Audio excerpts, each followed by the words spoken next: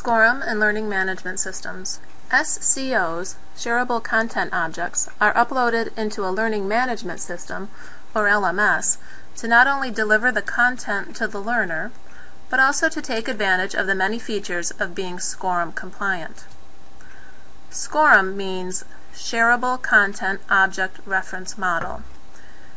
It's a worldwide initiative led by the Advanced Distributed Learning Organization.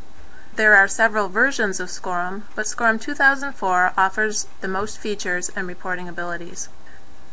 SCOs that are SCORM compliant are uploaded into a SCORM compliant LMS. This allows for the content to interact with the LMS in a way that it would not otherwise be able to do. The metadata attached to the SCO allows it to be searched and retrieved, much like an electronic library database. Some LMS tools have repositories that allow for SCOs to be stored and searched.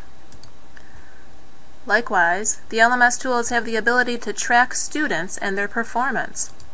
However, the SCO has to have a way to talk to the LMS to report to it what the learner has or has not done.